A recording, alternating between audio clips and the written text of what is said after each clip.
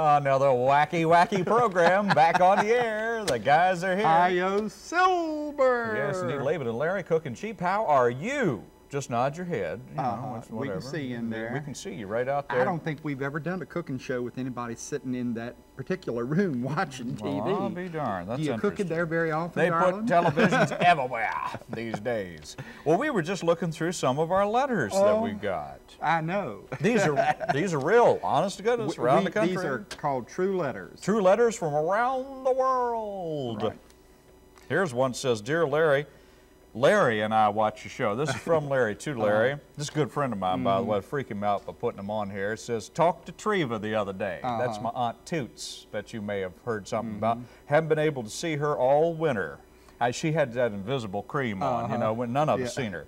Both kids have been sick. Tell me everything. Baby spent 5 days in the hospital. Oh, no. I'm sorry to hear that. I really am. Anyway, that's from Kathy Cave and the whole Cave family up in the Shenandoah Valley. They are good friends of mine. Dear Larry and Laban, finally, we are getting some new shows down here in Richmond. It seems like it took forever, but good things are worth waiting for. Those old shows, we had our hippie clothes on still. In reference to that lady that told Laban she wouldn't want to eat anything that y'all cooked, we want you to know that we would consider it an honor to eat anything you guys cook. Yeah. We watch your show every day, and we think you do a fabulous job. Bravo. Cookin Cheap is our favorite cooking show. So, guys, you keep cooking, and we'll keep looking. And that's from Debbie and Trudy in Richmond. Debbie and Trudy. Yes, God, they've written love us them. I before. appreciate yes, it. indeed. And here's one. Dear Cooks, I really enjoy your program. Don't change a thing. Except maybe Johnson's shirt. We get real tired of that blue one that he's wearing. You can lick your fingers all you want as far as I'm concerned. After all, cooking is not usually done with sterile gloves. I'll be How right about back. this one? I have forgotten. Would you like the recipe number 608? Would like the recipe number 608. I have forgotten what it was. I tune into the show late and wonder what the first item was. Thank you, from Maggie. Well, if we can remember what it was, we'll send it to you. This one, I thought it said you leak so much, but it says you look so much like my grandson-in-law that I called my daughter to ask her to look at the TV, and she agrees she had not seen your show. So I guess I look like somebody out there, and that's from Clintwood, Virginia. Is that Clintwood? Clintwood? And this is from a little girl that Christina Lanza in the 4th grade. She says, I really enjoy your show. I would like to try the recipes for the last 3 shows, please. The guys make people laugh. On Monday after I do my homework, I look forward to your show to make me laugh. I hope you keep your show on the air. And finally, last and certainly not least, we have a real pretty one here. It says, guys, like your show last week, would you bake sugar cookies next week, please? And this is from our general manager. No, I'm just joking. I'm just joking. It's from Lisa Walker. Thank you very much. Okay, a well, little let's go drawing over here. on there, too. We're doing hamburgers today. Oh, look, she drew a picture of your heart. Your heart, your heart, your heart, your heart, your heart. It's still got the zipper in it. What are we doing?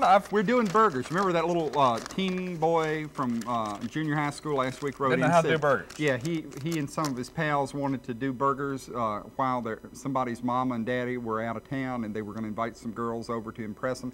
So everybody watch. We're going to show you how to do burgers. All right. Okay. Well, if you say so, I guess it must be true. Absolutely. Well, I guess I've Well, just about... Bly, you burned up all of my vegetables. I didn't do anything to it. I pulled them off. Oh, well, actually, they're all right. I'm the one that pulled them off. I believe you should be grateful to me, unless you want to wear this hot grease. What I'm doing right now over here is, you know, I just realized I'm wearing the same thing I wore on last week's show. How embarrassing. Oh, I know. I don't know how that happened. Sometimes the wardrobe department. Your honor. No, the wardrobe department here at the TV station gets confused and they drag out the wrong ones. Larry, before we get it, let me show people how to do a basic burger. Basic burger. Yeah, hand me the salt. The BB. The BB. Hand you the what? The salt. All right. Here is some hamburger, and you put just a little bit of salt and a little bit of pepper. Well, now, just a minute here. Why don't you use a little of this Sours family black pepper? Because they use the Kroger pepper. That's right. The problem is we got too many free products around here. Now, we like them all. We love them all. They're wonderful people. And I'm just going to mix this. This is ground round. I've been there. It's not a great so place. fat. Oh, the meat. Oh, okay. And I'm just mixing this up, and that's my hamburger that everything else will come from today. Isn't that neat? Wow, how exciting. What are you doing? Well, I'm going to first do a Roquefort burger, and it should be a lot of fun. I'm going to do 2 kinds of burgers. Oh, okay. And I just put just a little tablespoonful or teaspoonful of just a little bit of oil on the stove, and I'm heating that up right now. And I have some lean ground beef. Good. And this is the first time, I'll have to admit, that I've ever had beef that had a toll-free telephone number on the side of it. It does. It says, questions about this meat product? Call this number. Well, we'll be flashing that number on the screen at the end of the program. That poor cow's husband will write in and say, what happened to my Signed, wife? Elsie the cow. No, I don't. It is. But anyway, now what I'm going to do is I'm going to make actually 2 thin burgers. You know, I was reading somewhere, Laban, some time ago. Of course, I do a lot of research into these programs before we go on the air. And I read somewhere not too long ago that when you're making burgers, you don't want to smash them up too much because you smash all the air out of it, and it's not good. I prefer to use a hamburger press, but if you're going to use your bare hands, you may as well do that. Now, this one requires fairly thin. Make one real thin one. And then we're going to make another real thin one to put on top of it. This is going to be kind of like a double burger, and we're going to fry it that way. Are you smacking that kid? No, I'm just I thought you were smacking that kid I'm making around a little bit heavier burger, and I'm going to do 2 of these because both of these are going to get different treatments after they're done. And mine are a little bit fatter than Larry's because, well, they always have been. I'm going to do a little more with them. All right, now I got to get my Roquefort cheese out here, and I've kept it cold. Mr. Johnson and I had a little conversation about this prior to going on the air, and usually under normal circumstances you would serve Roquefort cheese at room temperature, but because we need to crumble it on top of this burger, we needed to chill it just a little bit so that it would be just a little bit crumbly, which it is. Well, chill it, Bly. It's sort of semi-crumbly and semi-gushy. Well, you can't have it totally. Semi-gushy, I remember. You remember Semi-gushy? He was He's a good one that man. served in the Emperor's Palace over in... Now, what you need to do is take this burger and put it on top of this burger, and you need to seal it up around the edges. Now, Johnson says that he has heard that if you'll take a little water and seal the edges with water, I'll try that, Johnson. Let's see what happens. Let me wet my hands. Okay. Take your wet hands. I wonder why that is. It says it seals better. I don't know. Do you believe that? Does it? All right, there you go. That's a fairly thick burger, and it's now sealed on the sides.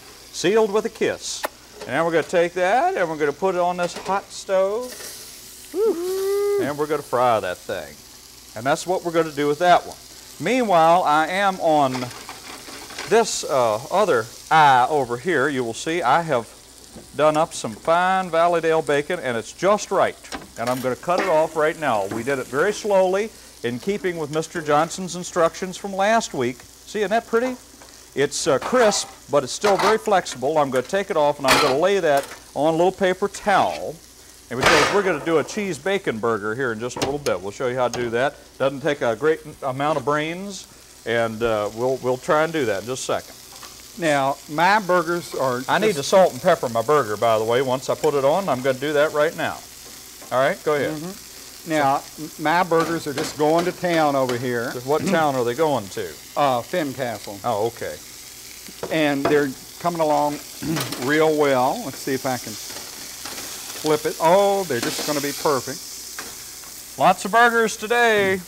Now, over here in this pan, I'm making a little chili sauce to put on a burger because it might be real tasty. This is that Roquefort cheese. This is a couple of tablespoons full of chopped onions and a couple of tablespoons of chopped green pepper, and they've been sautéed in some butter, and now I've added some just plain old commercial chili sauce to it, and that's going to serve as a wonderful topping on one of these burgers eventually. Okay, while he's doing that, we're going to take just a little salt and pepper, just a little bit over the edge of it here. I like to do it while it's frying. All right? little salt and pepper. it's frying time. And I like a little more pepper than most people do. I guess we're gonna leave you.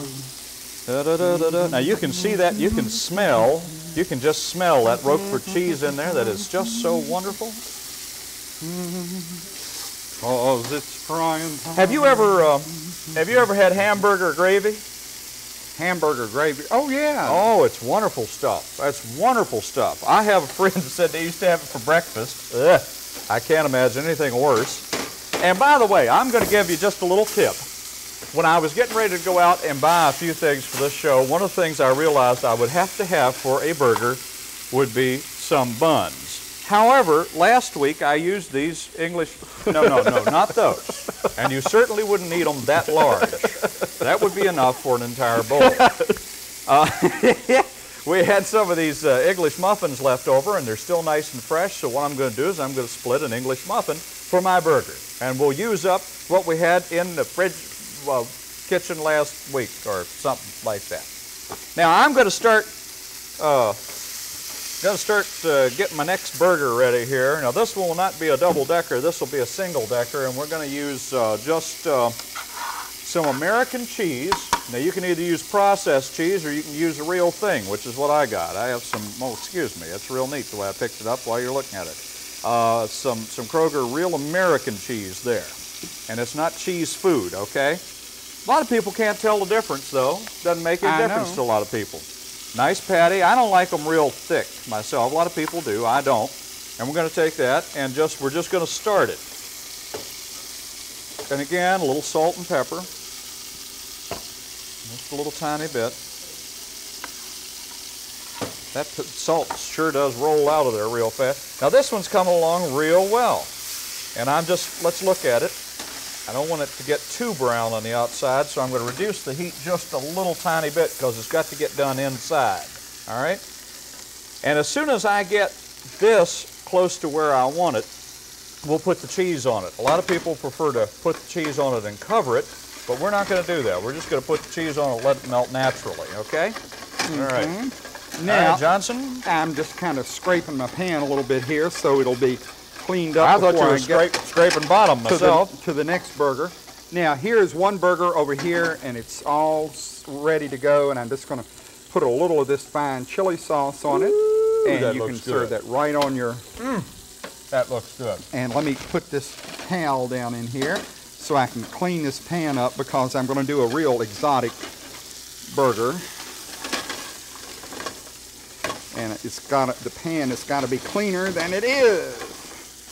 Uh-oh, Jimmy Hammerstrom's getting nervous. What's wrong? It's coming around to the corner of the set, moving things around. Well, I was going to knock that platter off. Thanks, Jim. Well, that's a good thing that he was watching out. Yes. It's so fun. So much fun to do burgers. Now, Lair, with this other burger, I've got it in a little pan. I'm going to run it under the broiler. I think I'll take this home and do a fine meatloaf. And here, this burger right here, I'm putting a big, healthy slice of tomato on it. And I've got some sharp cheddar, and I'm going to put two about quarter-inch slices of cheddar on the top of it. And we're going to run it under the broiler. Now, boys and girls, we know the broiler rule with Uncle Laban, right? We all try to count up to a minute or so and then remind me to take it out. Well, that looks like it's mighty close to the element. Well, that's what broiling is. Well, but I mean, you can broil a little easier than that, just one down. I think that's right on top of it. Now, we have a minor disagreement here about where it should be on the broiler, but not much. Now, Larry, for this next burger, you might want to watch this. Oh, good. This is our basic burger, and we're going to add to it the BB. A couple of tablespoons of curry powder. Oh, he knows how much I love curry. And we've got our salt and pepper already in there. Salt and pepper's in. And we're going to add just a little bit of chopped onion in it. Yeah. Now, let me grab it from over here where it's been previously chopped. And now I'm going to work it all into this. I don't believe I've ever tasted curry in a burger before. This is a curry burger. I knew he'd find a way. If there was a way to work curry into hamburger, he would find a way. How's your broiler doing? Oh, I don't know. Uh-oh. 52 seconds. It's doing all right. See, another problem with putting it way up there is that you can't see. Who's? Johnson's real I can tall, see. and I'm not. Well, how much do you want this done? Oh, it needs to go until the cheese begins to turn just a little brown. A little brown, all right. In the meantime, I'm A little longer on that. doing all of this. Now, I've got my curry powder mixed into my hamburger, and I'm going to make 2 lovely hamburger patties here. And they go right back down in here like this. Real fine, beautiful hamburger patties. There they are with the curry powder mixed in. And now we add the piece of resistance, the coconut. Coconut? Coconut. In a hamburger? Mm-hmm. Now, come on, get out. Coconut. The curry was bad enough. Curry and coconut Now, in a burger? You put the burger down in the coconut. And Well, it looks like a hairy little thing now. Oh, look, check my thing. Hurry, yes, hurry, yes, quick. Yes, yes. Quick, quick. Is it ready? Nope. No, it's still drizzling. Now, let me put the pan all back over the up here. place. Now, I've got some margarine in here, and I'm going to put the burger right back down in there, coated with the coconut. Well, that's the doggonest looking thing I've ever seen. It looks like the porcupine burger. Remember how they used to make those porcupine things in school? Where you put the rice in it and the little rice would stick its heads out. You know? Where did you, do you have this a lot, Johnson? Oh, real often. When the boys are over? Yep. Oh boy, I can hardly, with a little luck, maybe this one won't get done. Oh, it'll get done. That's what I'm afraid of. You. Okay. Now what I'm going to do is I'm going to take, as you can see, I'm just It's frying. ready. Is Holy it ready? moly. Is it ready? Yes. Oh, I'll say it is. It's starting, smoke coming off it. Did we go too long? No, it's perfect. It's just perfect. All right, look at that. Oh, it's gorgeous. Just gorgeous. Now there you have it. Isn't that pretty? Mm-hmm. Do you need a... No, I got You got it. Look at that. Isn't that lovely? Woo! How about really that, is. sports fan? Now I'm going to take just a little bit of American cheese. I'm going to put 2 of them on there, and I'm just going to put it right on top, and that's just going to slowly start doing its thing. And then, of course, I've got bacon standing by, and we'll put that on just as we put the burger into the bun. The lovely Frank Bacon standing by. And we're Oh, doing this these is a mess. very, very slowly. Both of these are being done very slowly, and they're getting quite nice on the outside without burning. You cannot do these very fast because you've got to get a double thickness of burger fried totally. And you can see a little bit of the cheese is starting to run out there on the edges. Ooh, you know that one's going to be a double surprise. Mm-hmm. That's going to be fabulous. This is starting to wilt a little bit. You know, I've noticed it on television. Some of the burger joints advertise their cheeseburger, and when they show them, the cheese looks about like that. And to me, a cheeseburger should be the cheese should be melted on the cheese. And run down like this And gorgeous running down, one right over like here. that gorgeous one you just saw a minute ago with the tomato on it. That's the way it should look, in my opinion. I guess it's a matter of opinion. Well, I guess it is, but it's my opinion. Right. So what are you gonna do? Well, we're certainly going to have lots of burgers on this now, program. Can you smell that coconut? No. Seriously, smell. Oh, I can now, yeah. It is wonderful. Combination of curry and coconut and hamburger. Now let me. I don't want to foul this. You don't want to do one? I don't want to foul the coconut with the cheese. Oh no, you wouldn't want to ruin that thing. Now let's see if I can. Now look at. Well, that. look at. Well, now let me ask you something. Now that's a rather thick burger. How do you keep that from? Now you're going to have to fry that for a while in order to get it done, as thick as it is. How are you going to get it done all the way through without scorching all the stuff off the outside of it? Patience and prayer. The 2 P's. I would expect something like that from No, I mean, Johnson, but anyway. we're not going to turn it up to disintegrated level. We're just going to keep it going. But it doesn't look to me like it would have to go very long before, I mean, it doesn't take long to scorch. Well, I mean, this doesn't have to be served, like done to a crisp all the way through. This could be served medium. No, but I think done a little bit might be nice. Oh, And it looks like it's coming along faster on the outside than it is on the inside, Johnson. Well, it's going to be great. It smells wonderful already. Well, this one over here, the cheese is starting to get right where you want it. It's starting to get nice and flexible on the edges, and when it wilts all the way down, you can see it there. When it wilts all the way down, you'll be ready to take that off. The burger is now done, and we'll be ready to put our, in fact, if you want to heat those up right now, of course you can add this later, but I'll go ahead and put that on there right now. Isn't it lovely? It's just going to be real pretty. It really is. Yes, indeed, and that'll just melt right into that. You know that's going to be fabulous. You know it is. And this is the way you do burgers. But take your time, as Johnson was saying a while ago. A lot of people just fry stuff on the outside and it doesn't get done on the inside. And be patient. nothing worse than going to a cookout and eating raw hamburgers that are fried off once outside. you really, I like to start with a real high heat and get the outside seared so the juices stay inside, and then you can turn the heat down and cook it more slowly until it's the... Look at that Roquefort burger. Oh, Look at that. The Roquefort is trying to get out of there. You see that? Big white spot there? That Roquefort cheese is trying to escape. So let me out of here. It's hot in here. Boy, these sounds babies. a little like Tom. Did you notice that? Oh, yeah. Yeah, it does. Let me out of here. That sounds You like. think Tom would like one of these? Oh, Tom would love this. He wouldn't love cleaning all this grease up afterwards, but he'd love this, I tell you. Well, now, I'll have to admit, this is one of the strangest burgers I have ever seen. But oddly enough, it does smell good. It really does. But you may not wish to try this at home. Oh, come on. Nah, I'm just joking. Give them a break. Let them have a curry burger. Yeah, somebody wants to know, do you serve it with catsup or mustard? Well, I brought both. Well, I brought mustard and I brought mayonnaise. Well, I today. guess that what they're asking... Actually, you could serve it with just about any way you wanted to. I was going to say what they're really asking is, you know, would mustard and catsup taste good with curry and coconut? Probably. Ketchup would. Probably. No, it would be fine. You know, when you serve a curry in India, they have all those different little condiments and everything. Hand me the Sure, big you can do platter. that. I'm going to put this is now ready. Perfectly ready. And if you want to, as I say, you can split a little English muffin, and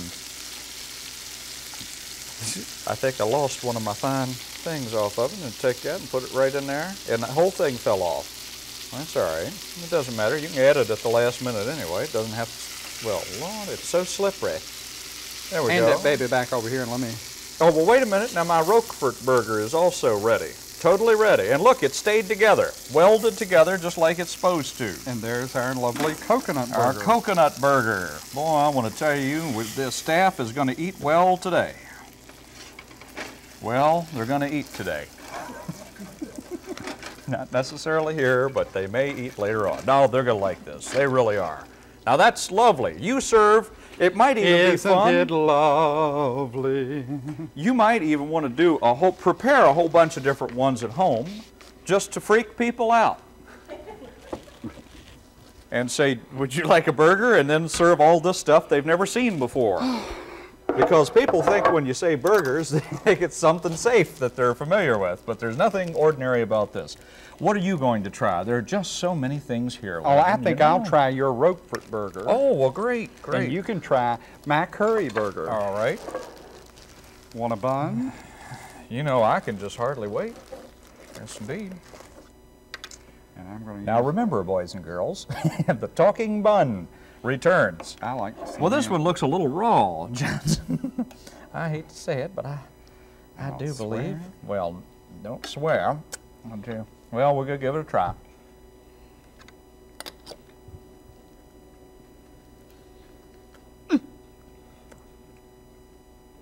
That's real good. It is good. I can't believe this. It is good. It is good. And I don't even like curry. But you do like that. And I love coconut. I believe it's coconut that saves it. No, but it is. It is And real this good. is just wonderful. It's just Oh, so and I noticed you've flavorful. just gotten it all over everything, Johnson. I'm glad I have on an apron. I'm telling you. Now, it don't get no better than this, really. And then we got our old bacon burger laying there. I'll just leave that there. But anyway, it is fabulous. Just a little imagination. And like is all Jimmy you Buffett need. says, Cheeseburger in paradise. Now, these recipes are not available. No. It's just common sense stuff. It's just fun things that you can do in the kitchen with ordinary things that you do every day. Right. Just take some ordinary hamburger, add a little bit of salt and a little bit of pepper, and have fun. You don't have to fry them just like that. You can add anything you like. This little one right here, you don't even, once you serve it, they don't have to do anything to it except pop it between the buns because it's already got cheese and a tomato and It's got everything's everything right in on it. place. You can do it with onions. The thing is, don't go by the rules. Go Have a by little your fun. head. Have a little fun. We'll see you real soon. See you at the burger joint. So long.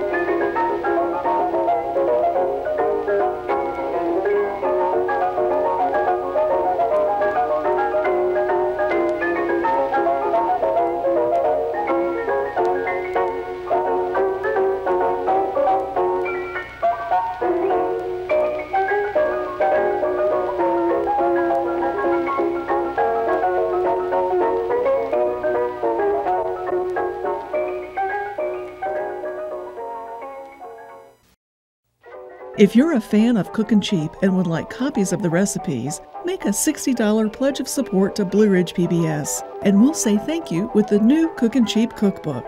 This hardcover 3-ring binder is chocked full of over 930 recipes that were presented on the show by Laban and Larry. In addition, you'll also receive instructions on how to download a digital copy of the cookbook to use on your favorite device. Pledge for your cookbook now at blueridgepbs.org or by calling 866-624-8366. Thank you.